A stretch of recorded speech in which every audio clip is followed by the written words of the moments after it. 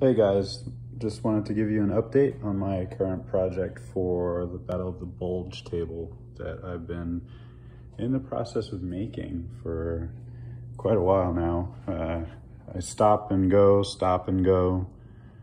This here is a 12-foot setup.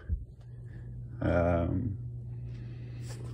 some houses I just recently finished, some road sections, some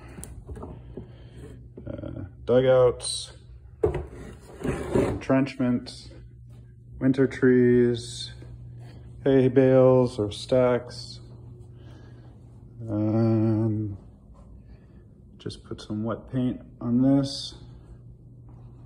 Got some burnt out buildings here, more buildings, and just a mess of stuff. All right, that's the update.